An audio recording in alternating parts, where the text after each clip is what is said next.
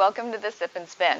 We're in day 4 of this year's Tour de Fleece, and I'm going to take yesterday's challenge, which was to spin 1 ounce of yarn and get as many yards as you can from 1 ounce of yarn.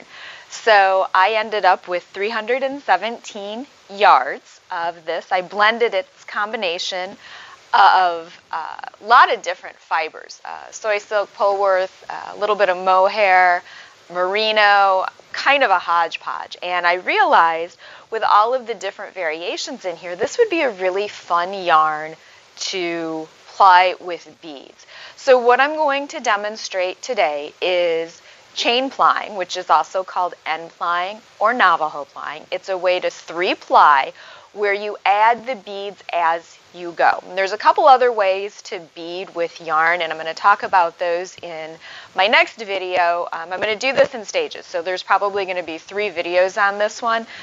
This little bit of introduction, and then I'm going to talk about the ways that you can play with beads, and then I'll actually demonstrate it. So I'm going to do 3 little short videos instead of 1 long one. So let's start plying with beads.